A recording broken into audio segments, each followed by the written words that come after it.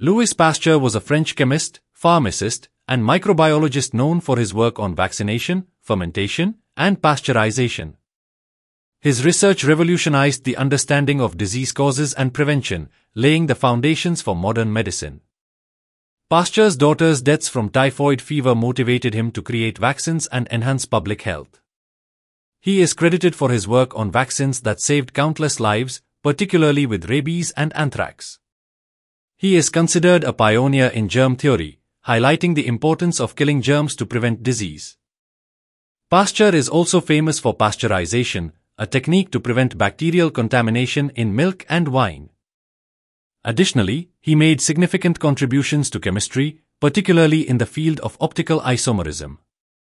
He served as the director of the Pasteur Institute, established in 1887 in Paris, until his death, and was interred there. TAC honors Louis Pasteur for his extraordinary work, which continues to protect and improve lives around the globe.